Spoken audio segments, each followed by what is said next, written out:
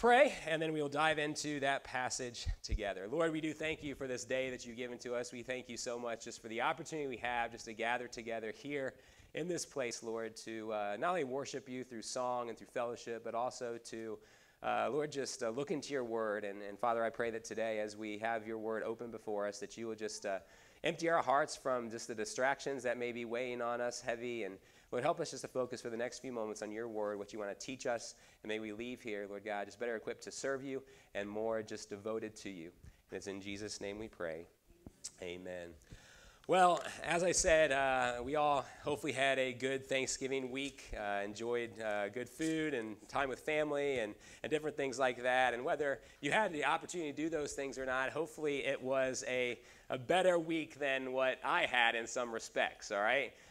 My phone stopped working, and so you don't realize how much you use your phone until it stops working. So that was kind of interesting this week. One of our cars, I believe, got totaled, a little fender bender, and so the airbag deployed, and so I think that's going to be totaled. And so have a lot of things to be thankful for, but it was one of those weeks that you just look back on and say, okay, you know, God, you're still good even though this is going on. And then to top it all off, yesterday I'm watching football, my favorite college football team, in their rivalry game, Ohio State against Michigan, and Ohio State loses. All right, so adding insult to injury. No, obviously that was not the biggest thing of the weekend, but as a sports fan, it is one of those things that I follow closely, and I know some of you who know me well know that I am definitely a sports fan. I love the Ohio teams and things like that, but one of my favorite things when I watch sports is to see some of the post-game interviews, and it's always interesting for me to kind of see what players say. And I'm amazed sometimes at the different players that will acknowledge God. You know, I want to thank God for this victory. And sometimes I begin to wonder, I'm like, you know, it's interesting that he says that, but like, I don't know, the spiritual side of me then begins to try to almost become, I don't want to be judgmental, but it's like, you know, I know like some of your life, and it's just like sometimes it doesn't add up. Anybody else do that sometimes when you hear people acknowledge God or whatever? It's just like, something doesn't add up. And again, I'm not trying to be judgmental, because at the end of the day, only God knows the heart of a person. Would you agree? Only God knows the heart of somebody. In fact, it says that in one of the verses we have here. Proverbs 21 verse 2 says, "Every way of a man is right in his own eyes, but the Lord weighs the heart." And so only God knows the heart of a person. And so sometimes I'll kind of dig into that athlete, see if I can find a testimony. And sometimes I'm amazed at how often some of these athletes actually do have a genuine testimony about when they came to Jesus. And you dig a little deeper and you find, wow, it's amazing that even people with this platform would be willing to say it about that. But other times you kind of dig and it's just like, I wonder if they were just saying that to say it. I wonder how much it actually means in their heart. And Matthew 7, verse 15 and 20 gives us some insight into what it's going to be like one day. It says, "Beware false prophets who come to you in sheep's clothing, but inwardly are ravenous wolves. You will recognize them by their fruits. Are grapes gathered from thorn bushes or figs from thistles? So every healthy tree bears good fruit. But the diseased tree bears bad fruit. A healthy tree cannot bear bad fruit, nor can a diseased tree bear good fruit. Every tree that does not bear good fruit is cut down and thrown into the fire. Thus you will recognize them by their fruits." And so the Bible makes it very clear here that it is by our fruits that we should be able to be identified as a follower of Jesus, right? And so it's very clear that the way that we live should be an identifying factor of the fact that we claim to know Jesus Christ as our Savior. And another sad reality is the Bible makes it clear that there's some who will maybe profess God and some who will proclaim to know God, that when the final judgment comes, we're actually going to be very surprised. So Matthew 25 says this, "When the Son of Man comes in his glory and all the angels with him, then he will sit on his glorious throne before him and will be gathered to all the nations, and he will separate people one from another as a shepherd separates the sheep from the goats. And he will place the sheep on his right hand, but the goats on his left." So the Bible says that there is coming a day when all of us will stand before Jesus. And there will be some on that day who will stand there and think they are part of the family of God, only to be separated into this category that this passage refers to as the goats, those who are not part of God's flock. And when God separates them, they're going to be like, but why are we in this crowd? And Jesus will begin to explain to them, well, when I was naked and hungry and poor, you never reached out to help me. And so, again, I watch some of these athletes and some of these famous people, and they will kind of talk about thanking God for this victory or whatever. And some of them may be genuine, but sometimes I wonder, are they sincere in what they say, or is it just merely words that they are speaking? And you've probably encountered people like that in your own life, people who you know well, and all of a sudden they say some spiritual statements like, it doesn't really measure up to what I've seen in your life. Am I the only one that's seen that sometimes from time to time? And again, I'm not saying we should be judgmental because none of us know the heart of a person. And I'm not going to be there on Judgment Day when that person stands before them. But I do know this. The Bible makes it clear that our fruits in our life should demonstrate a walk and a relationship with Jesus. And so here in the beginning of Acts 19, we have several interesting events that are going to take place as Paul ministers here in Ephesus. And however, as interesting as this narrative is, there's actually a deeper spiritual connection to all that is happening in this passage. You see, with each of these events, I believe that God is clarifying for us what true salvation looks like. And so that's kind of the essence of our message today. In fact, if you're taking notes and want to write down a title, the title is simply this: True Salvation. Because my goal today is to dive into this passage and see what is it that the Bible proclaims to us that is the essence of salvation. Because if there's some that are going to be deceived in the final judgment day, wouldn't you want to know for sure before you get to that point, so that you are not deceived, so that you are not caught off guard when that judgment day comes? And I think in the midst of everything that's happening here in Acts 19, one of the things we see very clearly is some of the elements of what true salvation is all about. And when I say true salvation, I am talking about what a true relationship with God looks like. And so let's dive into this passage and see what some of those elements are. And so what I want us to see is there's really three major events that take place in this passage. And with each of these events, it teaches us something about this idea of true salvation. And so the three elements are this. If you're kind of one of those people like to know ahead of time where we're going, the three events we see take place here are this. We see a meaningful baptism, we see a massive beatdown, and we see a monstrous bonfire. That's what the three events that are taking place in this passage. And you might be saying, what in the world are you talking about? Well, I think as we dive in, you'll see what I'm saying. And each of these events are going to teach us something about what true salvation is all about. So the first one is this idea of a meaningful baptism. Let's begin in verse number 1. It says, "And it happened that while Apollos was at Corinth, Paul passed through the inland country and came to Ephesus. There he found some disciples." So let's stop here for a second. And Jolene already told us a little bit about Ephesus and what she saw when she visited that city. But let me tell you a little bit about what it would have been like back in those days. You see, Ephesus in this time was the capital city of the Roman province in Asia. It had a population of around 250,000 people, probably one of the largest cities in that day. It was a significant center of trade as major roads connected Ephesus to all the other significant cities in Asia Minor. It was a city that was known for its amphitheater, which was the largest in the world at that time. It was designed to hold up to 50,000 spectators. Now we know we have stadiums today in our country that are bigger than that, but even in today's accounting, that is still a big stadium, even in today's technology. And so Ephesus was also, according to the International Standard Bible Encyclopedia, it said this: it was the location of the great temple of Artemis, or Diana, that was built in 550 BC. It says the temple was one of the 7 wonders of the ancient world. It was 425 feet long and 220 feet wide. Each of its 127 pillars was supported the roof to its colonnade was 60 feet high. So it was this massive building that was a spectacle for all to see. It was considered one of the 7 wonders of the ancient world. And so everything in the city of Ephesus was centered around this temple to the goddess Diana. And so as Paul is there and comes to this city, we see, and I had a map up there. Let me see if I can get back to it real quickly. There it is. All right, you see this map here. Paul started off over there in Antioch, and he traveled up, visited some of the churches he had already started, but then he makes it a point to go to Ephesus, and that is where this passage is taking place, all right? And so we are here in Acts chapter 19. He comes to Ephesus, and while he's there, he meets some of these, it says disciples. And so, Brian, if you want to go back to that other slide for me, that way I don't have to click all the way through. And so he finds that what it says are some disciples there.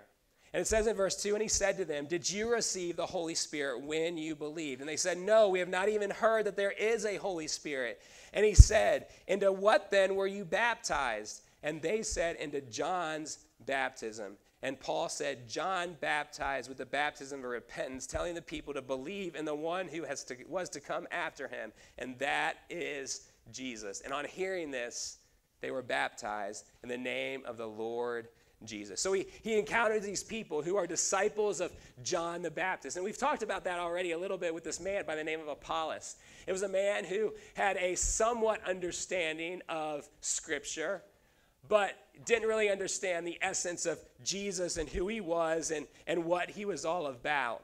And so what we need to understand is the book of Acts is a book about transitions. And we've been seeing the transition from Judaism to Christianity a lot in these last couple chapters. We saw Paul was still, holding on to some Judaism as he took that Nazirite vow. We talked about Apollos as he was, this disciple of John the Baptist who was growing and learning more about who Jesus was. And as he was discipled by Priscilla and Aquila, he came to a full understanding of the gospel and who it was that Jesus was. As we see that Paul, as he comes to Ephesus, he meets these disciples who were followers of John the Baptist, who understood the Old Testament, who had been baptized into John's baptism, but did not fully understand what Christianity was all about.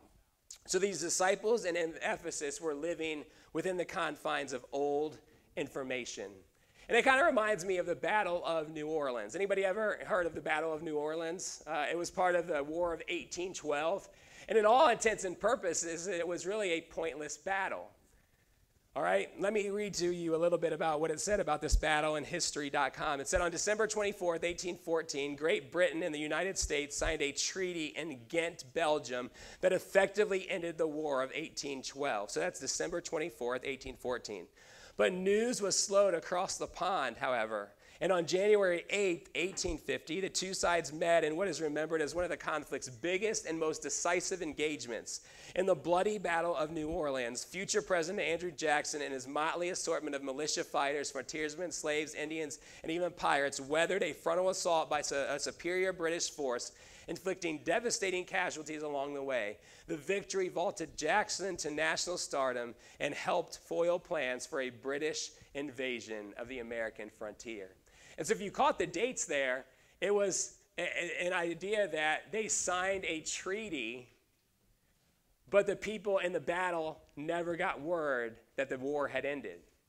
And so here they are in the Battle of New Orleans, fighting, giving their lives, sacrificing in the middle of this battle in a war that had already ended.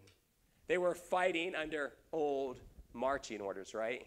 Because they had not yet received word that the battle and the war was actually over. And that's kind of what we see here with these apostles or these disciples that Paul meets in Ephesus. They are living under old marching orders. They are familiar with the Old Testament and John the Baptist, but they aren't quite yet familiar with the new marching orders they are to be living by. They'd receive the baptism of repentance, but not the baptism of the Spirit that Paul is going to introduce them to. So in other words, they were living under a life of religion, but didn't understand the fullness of what a relationship with Jesus are all about. You ever met people like that? Who are engulfed with religion, but don't fully understand what a relationship with Jesus is all about. I think we have many people in our cultural context here in New England that fall into this boat. They might associate themselves as a religious person, but they're like these disciples here. They don't understand what the Spirit of God is like living inside of them. They don't understand what a relationship with Jesus is all about. And so they are kind of living in the same way that these disciples were living. You know, how many people do we meet that equate Christianity to a set of morals or laws or commands, as opposed to equating Christianity with what it truly is, and that is a personal relationship with Jesus. You see, Paul comes to these disciples, and as he begins to talk to them, he realizes that something just doesn't add up. There's something that just doesn't mesh. As he observes their life and as he talks to them, they know about repentance and they know about the Old Testament, but there's no evidence of them being filled by the Spirit of God. And so we see that as Paul explains to them about Jesus and how John's teaching actually was pointing to Jesus, and he began to explain to them what the Holy Spirit is and who Jesus was, they understand and they believe. And it says in verse 6, when Paul laid his hands on them, the Holy Spirit came on them, and they began speaking in tongues and prophesying. And there were about 12 men in all. And so here we see what happens oftentimes in the book of Acts. We see this similar pattern taking place. People come to know Jesus. They come to believe the gospel.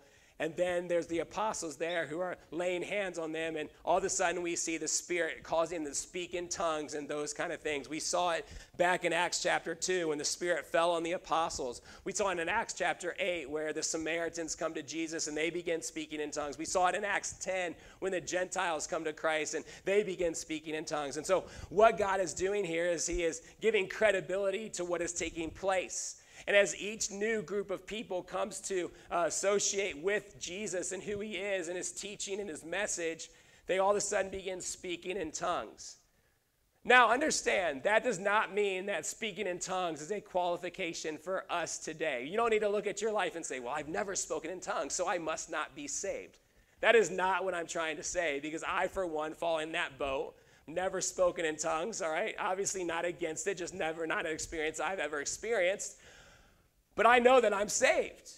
So what we need to understand is that what's taking place in the book of Acts does not mean it is norm for everything. This is a book of transition. And as God is transitioning things from Judaism to Christianity and all these things are taking place, one of the ways he is giving evidence to what he is doing is these amazing miracles, such as believers speaking in tongues. So again, this does not mean that it is a requirement for our salvation today. However, we do know that the Holy Spirit is a requirement for our salvation today.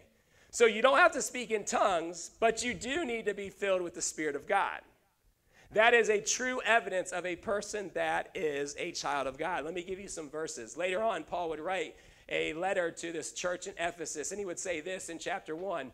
In him you also, when you heard the word of truth, the gospel of your salvation, and believed in him, were sealed with the promised Holy Spirit, who is the guarantee of our inheritance until we acquire possession of it, to the praise of his glory. Romans 8 says this, for you did not receive the spirit of slavery to fall back into fear, but you have received the spirit of adoption as sons, by whom we cry, Abba, Father. The Spirit himself bears witness with our spirit that we are children with God. And then let's look at one more, 2 Corinthians 1, 21 and 22, and it is God who establishes us with you in Christ, and has anointed us, and who has also put his seal on us and given us his Spirit in our hearts as a guarantee. So one of the surefire ways to know if you truly are a child of God is to ask yourself the question, does the Spirit of God reside inside of me? If the answer to that question is yes, then you are a child of God. Because God never places a spirit in a person who doesn't first believe in him, who does not have a relationship with him. You cannot get the Spirit of God without first, through faith, having a relationship with Jesus. And that's what we see here. That's why Paul says, he doesn't say, have you gone to church? He doesn't say, have you been baptized even? He doesn't say, have you done all these religious things? What does he say to them? Have you received the Spirit? And what do they say? Well, we didn't even know there was a Spirit. Tell us more about this Spirit that you're talking about. And so that's exactly what Paul does. And as he confirms with them the gospel and they come to believe, then instantly they are filled with the Spirit. So after those in the synagogue, and then Paul goes on and says in verse 8, he entered the synagogue and for 3 months spoke boldly, reasoning and persuading them about the kingdom of God. But when some stubborn and when some became stubborn and continued in unbelief, speaking evil of the way before the congregation, he withdrew from them and took the disciples with him, reasoning daily in the hall of Tyrannus. This continued for 2 years, so that all the residents of Asia heard the word of the Lord, both Jews and Greeks. All right, so we see that Paul is then taking a message from the synagogues because they aren't receiving it, and he's going to just rent space in this hall of Tyrannus, and he's going to just daily teach the word of God to the people here. But what we need to see in this first event about this meaningful baptism is they had been baptized once already, right? They'd been baptized with the baptism of John, but it was really insignificant. They were living under old marching orders. They were misled on what the reality of the truth was. They only had part of the story. And so as Paul arrives and asks them, hey, have you received the Spirit? And begins to talk to them about Jesus and how he came to fulfill what John had been talking about. Now they have the whole story, and now they can enter a relationship with Jesus, fully understanding through faith that Jesus was the Messiah that John was speaking of. So understand, one of the surefire ways to know if you are a child of God is to ask yourself the question, does the Holy Spirit reside in me? If the answer is yes, then you know I'm a child of God. If the answer is no, then we need to do some self-examination, because what we might have is religion like these people had, but not a true relationship with Jesus. Are you tracking with me? Does that make sense, what's taking place here? So I think with the first event we see here in this meaningful baptism is that the Spirit of God is the key when it comes to our salvation. Then we get to verse 11. The second event we see is this massive beatdown that takes place. And I tried to alliterate all these for you. So a meaningful baptism, a massive beatdown, and things like that. But in this event, we're also going to see an element of salvation that is necessary. It says, and God was doing extraordinary miracles by the hands of Paul. Now let me pause there for a second. Extraordinary miracles. So that means these are miracles that you don't usually see on a regular basis, right? These are miracles that if you're not doing these in your life, it's okay. Okay? If you're not performing these miracles, you don't have to question your spirituality. You don't have to question your salvation, any of those things. These are unique to this event. What is he doing? It says that even handkerchiefs or aprons that Paul had touched on his skin were carried away to the sick, and their diseases left them, and evil spirits came out of them. Isn't that an amazing thing? Here Paul's working as a tent maker. He's sweating. He's using his sweat cloths. People are taking those sweat cloths, going and putting them on the sick, and all of a sudden they're being healed. Okay? This is an extraordinary thing that is taking place, but God is using it again to confirm the message that Paul is preaching. The fact that they were extraordinary means that we shouldn't expect this to be the norm. So when you turn on Christian TV and they're asking you to send money and they're going to send you this prayer cloth and it's going to heal all your diseases, take second thought about what is happening here, all right? This is not the norm. This is not something that should be happening all the time. These are extraordinary things. Now, does God still do miracles? Absolutely. But the things we see happening here, we shouldn't get upset because we can't do these in our own life, all right? So because you sweat and wipe it on a rag and take it and touch somebody and they aren't healed, don't kind of discredit your own spirituality, all right? That's kind of what's going on here. In fact, I love what John MacArthur says here. He says, Acts is a book of transition. You cannot take the experience of Acts and make them the norm, all right? God is working here, but we need to not, kind of expect everything to still be happening just as we saw it here in the book of Acts. So we then come to these sons of Sceva. It says in verse 13, then some of the itinerant Jewish exorcists undertook to invoke the name of the Lord Jesus over those who had evil spirits, saying, I adjure you by the Jews whom Paul proclaims. 7 sons of the Jewish high priest named Sceva were doing this. But the evil spirit answered them, Jesus I know, and Paul I recognize, but who are you? And the man in whom was the evil spirit leaped on them, mastered all of them, and overpowered them. So they fled out of the household, naked and wounded. So we have this man, Sceva, who was a Jewish priest, and after seeing Paul's success in casting out demons and performing exorcisms, his sons thought that they could do the same thing by using the name of Jesus and by, proclaiming about the one that Paul teaches. And so they'd come up with this cute little incantation that they would walk around and try to cast out demons by saying this little phrase. Well, they get to this demon and they try to cast out this demon, and the demon looks at them and says, Jesus, I know, and Paul, I acknowledge, but who in the world are you? They didn't understand the authority of these men because they had no authority. It was Jesus and the power of the Spirit of God that had the authority over these demons. They had no power. These men were religious charlatans. They were pretenders. There was no power in their crafty incantations. And so we need to be careful that we don't take everything to heart just because a so-called religious leader may say it. An important lesson here is that God's power and Spirit don't enter our lives merely through saying certain words. Did you know salvation is much deeper than just a prayer that you said as a little kid? Now, I'm not downplaying a prayer that you said as a little kid. But if that is the only basis you have as your salvation, well, when I was younger, I said a prayer. And that's the only proof you have hanging on, that I would really intensely look at your salvation. Because it's a lot more than just some words that you say. Again, I'm not downplaying. As a child asking Christ to save you, I did that. And I know it was sincere and genuine. But I meet so many people who, you talk to them about spiritual things, and all they can go back to is a time they said a prayer when they were in Sunday school. They don't understand the Holy Spirit and their work in their life currently. They've never opened up their Bible sense. There's no proof of any growth that's taken place in their life. And all they have to hang on to is this words that were said, this prayer that was said. Here we have these men who are saying spiritual words, but there's no power backing those words. And so we need to understand what is being said here. Ephesians 2:8-9 says this, "For by grace you have been saved through faith. This is not your own doing, it's a gift of God, not a result of works, so that no one can boast." You see, salvation is about more than just saying a prayer. It's a gift from God that comes by faith. Now, if you said the prayer in faith, and then the Holy Spirit began to indwell your life, that's a whole different ballgame.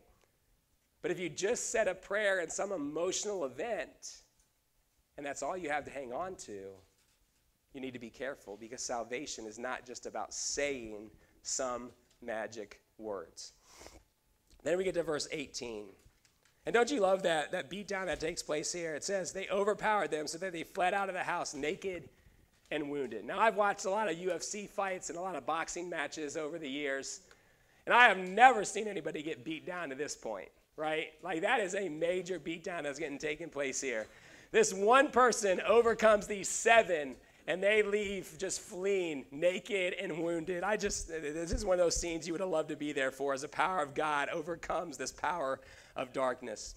Verse 18, also many of those who were now believers came confessing and divulging their practices. And a number of those who had practiced magic arts brought their books together and burned them in the sight of all. And they counted the value of them and found it came to 50,000 pieces of silver. So the word of the Lord continued to increase and prevail mightily.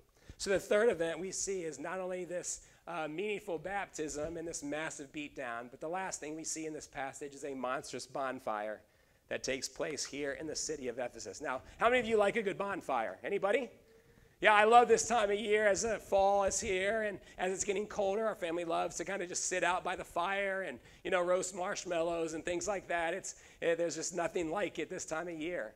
But here we have this major bonfire that happens as the Spirit of God, begins to bring revival to the city of Ephesus. They look at what has just happened, as these seven sons of Sceva are beat down in just this amazing way, and God's power is obviously being poured out. We see that so many who are now believers come confessing and divulging their practices. They come with just a spirit of, hey, I have this area in my life, and I need to fix it.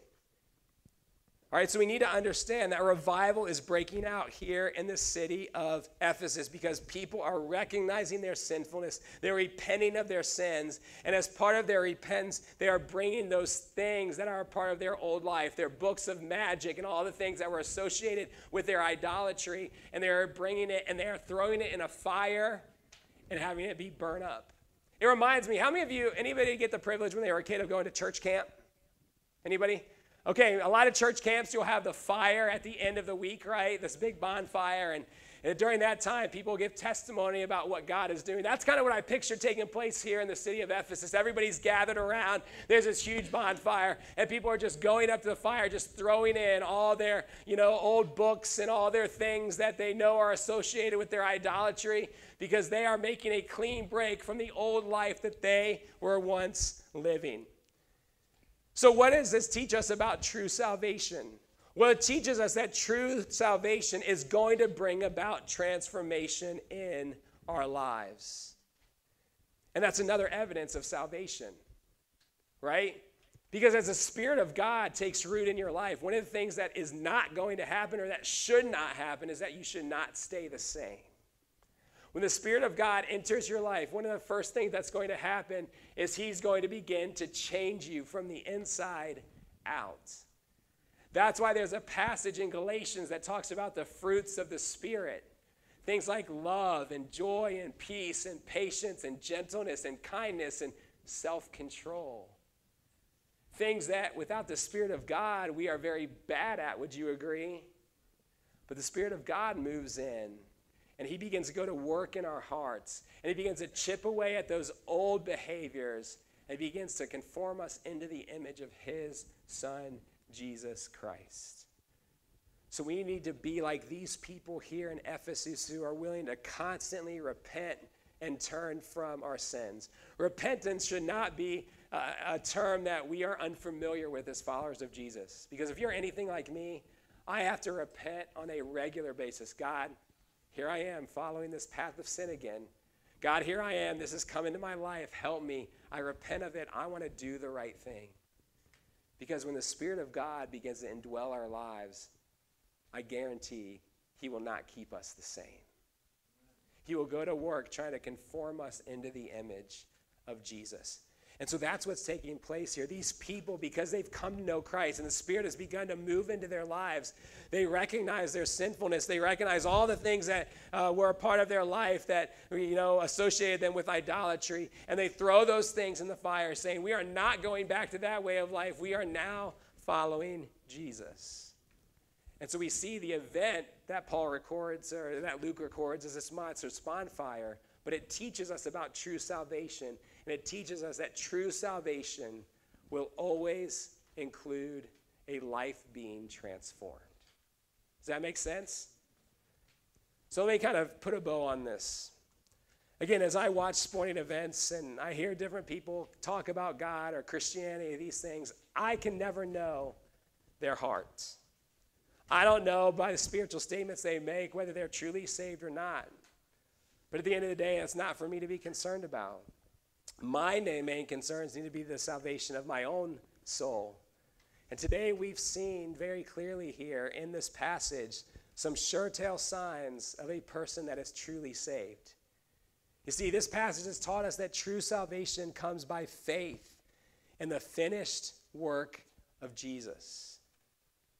It's not about just repeating some prayer. It's not about just conforming to some set of standards. It's about faith in the finished work of Jesus. And the minute we come to God in faith, recognizing our own sinfulness, admitting our need for a Savior, the Holy Spirit moves into our lives and he begins to go to work. God gives us the greatest gift we could ever be given, and that is his Spirit living inside of us. Aren't you glad that you don't have to navigate the Christian life on your own? Aren't you glad that God gives you his Spirit that will guide you and direct you along the path that God wants you to go? You see, the moment salvation occurs, you are given that great gift of God's Spirit. And so, how do I know if I'm saved? Well, ask yourself these questions. Is there clear evidence that the Holy Spirit resides in me? Are you experiencing conviction when you step out of line? Do you sense the Holy Spirit kind of nudging you to, hey, this is wrong, you shouldn't have done that? You see, but he doesn't do that to condemn you. He does that to bring you into alignment with God.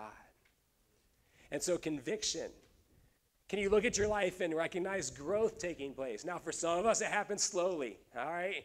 For me, it happens very slowly. But can you look at your life and say, okay, I'm not where I want to be, but thank God I'm not where I once was. You see, if you are growing and there's evidence of change taking place, then it's a good sign the Spirit of God is working in you. So is there conviction? Is there growth? Do you have a hatred for sin, a love for God's word, all those kind of things? Is there evidence of transformation taking place in your life? So again, if you're not sure the answer to that question about the Spirit of God residing in you, I have really good news today, and that is this. Today can be your day of salvation. That's what the Bible says. Today can be the day of salvation for you. See, all you have to do is recognize, like these believers in Ephesus, that we are born sinful, separated from God. But because of his great love, he made a way for our sin to be forgiven. That way is through the person of his Son, Jesus Christ, that died on the cross for your sins and mine. And if we will acknowledge in faith what Jesus Christ did on the cross, the Bible makes it clear that we can be in a relationship with God. What was once separated from God can now be brought into alignment because of what Jesus Christ did. He'll give us the gift of the Holy Spirit, and he will then begin to transform our lives and mold us more and more into the image of Jesus. So today can be the day that you get those things settled. So my encouragement for those of you today who aren't sure about that is, what's holding you back? So often the enemy tries to convince us of all these different things. Tries to get us to buy all these different lies, but the truth of the matter is this. Those that have the Spirit have life. Those that do not have the Spirit do not have life. And he's talking about eternal life when he says that. So if you want the Spirit of God to reside in you, it comes by faith in the finished work of what Jesus Christ did on the cross. So if nothing else, I know many of us have that relationship with God. This is a good reminder about what the Spirit desires to do in our lives. He desires to transform us. He desires to mold us and shape us. He desires for us to live a life of constant repentance where we're recognizing sin that creeps in and we're willing to repent of it, get it right, so that we can live in a right relationship with Jesus. Does that make sense this morning?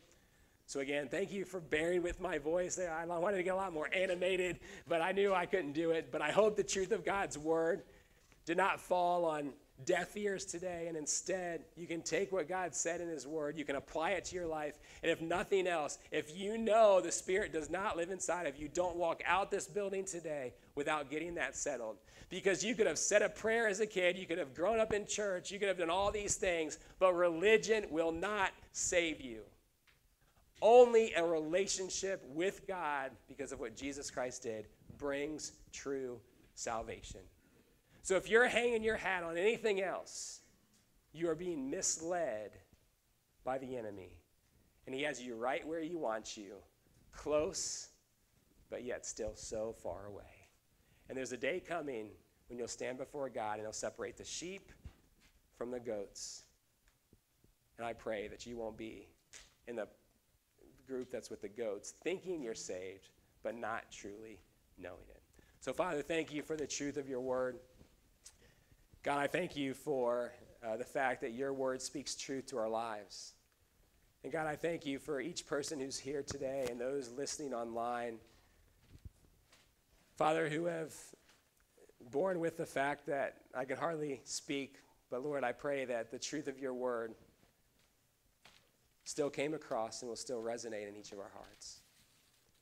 Lord, I pray for the one or the two or maybe more who are here today or who are watching online who can't honestly answer yes to the question of, does the Holy Spirit live inside of you? And so, God, I pray for those individuals God, that today in these next few moments as we sing this final song, that they will just, Father God, sense your nudging in their soul. They will sense your Spirit tugging at them, telling them that they need Jesus. And I pray that they'll have the courage and the boldness to respond. Lord, for those of us who have been walking with you for a while, God, I pray that this message will be a good reminder about what the Spirit of God wants to do in our lives, how he wants to transform us, how he wants us to live with just this constant repentant spirit about us. We're recognizing sin so that we can grow and grow and grow and become all that you want us to be. Father, Paul had an amazing ministry, not because he was some spectacular speaker, but because he was yielded to the Spirit of God, and because God was working through his life. And Lord, I know you want to use each and every one of us in this room as well, but what it takes is for us to yield to your Spirit. So God, help us to have people in this building who are yielded to you, who are surrendered to you, who are allowing your Spirit to flow through us so that you can minister through us to those around us that you place in our lives. It's in Jesus' name we pray. Amen.